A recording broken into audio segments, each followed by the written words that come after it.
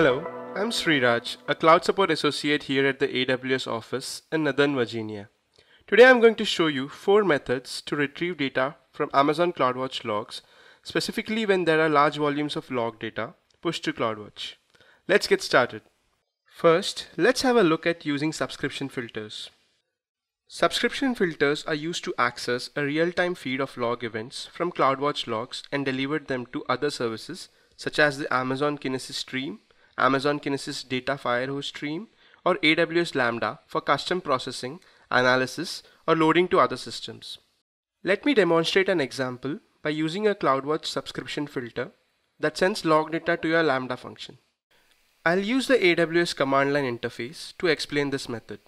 First, create an AWS identity and access management role with the trusted entity as AWS Lambda. Permissions will be AWS Lambda basic execution role, and then give this role any name. Let's copy the example trust policy from here. Now create the role CW log user.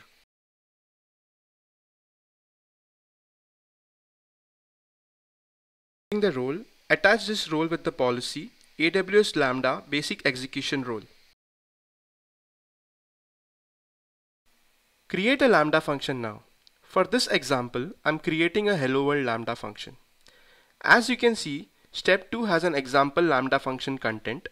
I'm going to use that. This is a very simple Lambda function that displays whatever is pushed to the log group as log events in JSON. I've created the file already. I just need to zip the file using the command.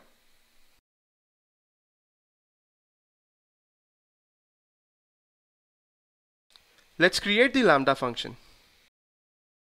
You have to edit the role ARN with your AWS account number.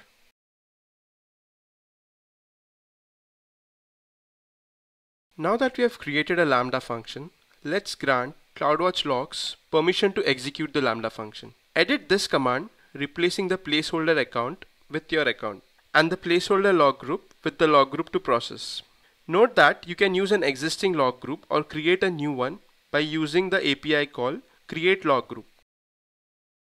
As you can see, I'm adding CloudWatch Logs permission to the function so that log service can execute it and push the logs from log group test logs to Lambda function. After giving the permissions to Lambda, I'm now creating a subscription filter using the API call putSubscriptionFilter.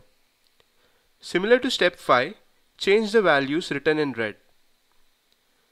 Also, you can see that there is no filter pattern, but you can add filter patterns based on your use case. This filter pattern is useful as you can push log to a Lambda function only when a log matches the filter pattern you have set. You can test this by pushing a sample log data to the log group using the CLI. I'm pushing a log data to the test logs log group. This command will push a simple log with the timestamp and message. The subscription filter we created is accepting all messages. Let's check out the output.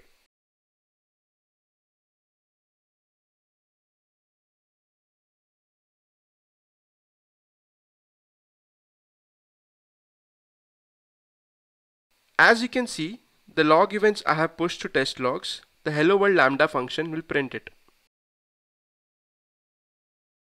The next method I'll show you is how to retrieve log data by running a query in CloudWatch Log Insights. CloudWatch Logs Insight enable you to interactively search and analyze your log data in Amazon CloudWatch Logs. You can perform queries to help you more efficiently and effectively respond to operational issues.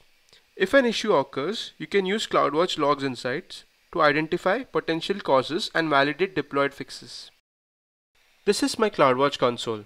And as you can see, I have a log group API diary where my CloudTrail logs are pushed into CloudWatch.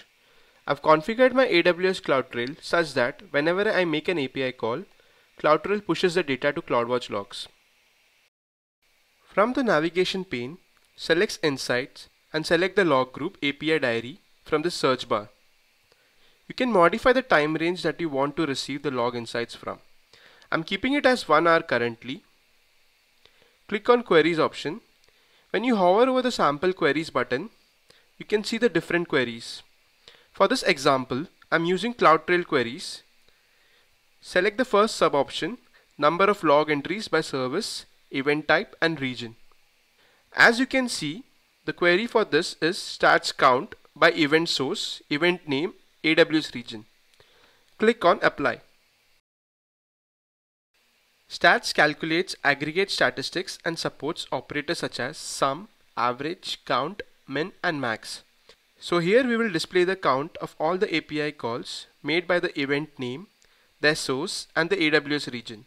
As you can see, based on the output, you can know which API call was made based on the source, region and count of the number of times the call was made. You can also create your custom query based on your use case. When you choose the log group, you get the list of discovered fields on the right side. This is useful when you're creating a custom query. You can read more about the query syntax and find sample queries in this public document. The next method is exporting log data to Amazon Simple Storage Service. You can use this method if your use case is to perform custom processing and analysis of your data, or if you want to load into other systems. To begin the export process, step 1 is to create an S3 bucket to store the exported log data. Note that you can store the files in S3 and define lifecycle rules so that you can either archive or delete exported files automatically. Log data can take up to 12 hours to become available for export from CloudWatch Logs. For real-time analysis and processing, use subscription filters. I'm using the console to export log data. You can also use the AWS CLI. First, let's create the S3 bucket. Open the S3 console and choose Create Bucket. Let's give an appropriate name. We'll give it a unique name such as api.diary2 and give the region as US West 2. The region you choose must be the region where your CloudWatch log data resides, as CloudWatch Logs doesn't support exporting data to S3 in a different region. Choose Create. After creating the bucket, let's create an IAM user and provide full access to S3 and CloudWatch Logs. Open the IAM console. Select Users and then Add User. I'm entering the username as CW Log Export User.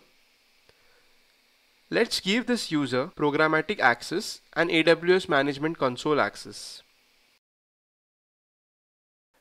I'll give a custom password and choose the Next button. Here, let's give permissions to our user. Choose Attach Existing Policies directly and attach the Amazon S3 Full Access and CloudWatch Logs Full Access policies to the user. I'll just click Next Tags, Next Review and then Create User.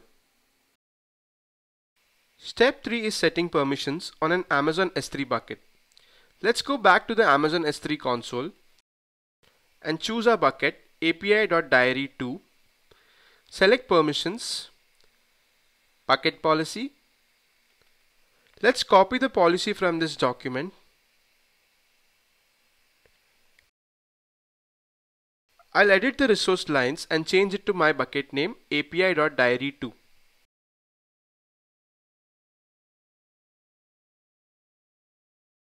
Step 4 is creating an export task from the CloudWatch console. Open the CloudWatch console and select log groups.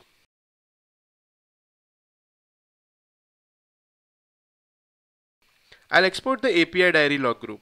Select the log group, choose Actions and look for the option Export data to Amazon S3. Let's choose that. You can define the time range of log data that you want to export. If you have multiple streams in the log group, you can also specify the log stream that you want to export by choosing this Advanced button. If you wrote a bucket policy for a bucket that was in a different account, click another account and mention the AWS account number where the S3 bucket is present. My S3 bucket is in the same account, so I will keep it as the default. Select the name of the bucket from the drop-down. The bucket must be in the same region as your CloudWatch logs. Select the S3 bucket prefix as a randomly generated prefix in the bucket policy. Now let's choose Export Data. You can view the status of the log data that you exported to S3 by choosing Actions, and then View all exports to S3. As you can see, my export is already completed. This is available in your S3 bucket as a zipped JSON file, which you can now use for your batch data processing or data analysis and so on.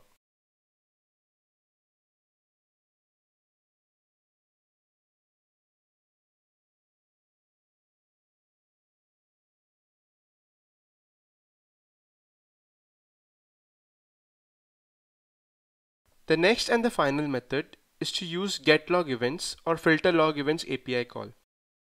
Note that this method isn't scalable due to the transactions per second limits for the getLogEvents and filterLogEvents API calls. If you experience throttling when performing these actions, use subscription filters instead. For calling an API using the AWS CLI, it's a best practice to visit our public document AWS CLI page. So I'm copying the getLogs event action into my browser and searching for it. Open the AWS CLI command reference for this API. In this page, you will find the description for the command, its synopsis, the different options you can use with the command, and examples of how to use it. So I'll use SSH to connect back into my instance and enter the following AWS CLI command. You can also add additional values such as start time, end time to give you a filtered value. However, note that currently the getLogEvent API call accepts time only in the epoch format. You must convert your time range to the epoch format. I've already converted my time range to the epoch format and given the value for the parameters start time and end time. As you can see, compared to the previous example, I get only the logs for the time range entered. Similarly, you can use the filterLogEvents API call. As you can see from this AWS CLI document, filterLogEvent offers some parameters as getLogEvents, but also a few additional parameters. You can get log events for multiple log streams using this API call. Thanks for watching and happy cloud computing from all of us here at AWS.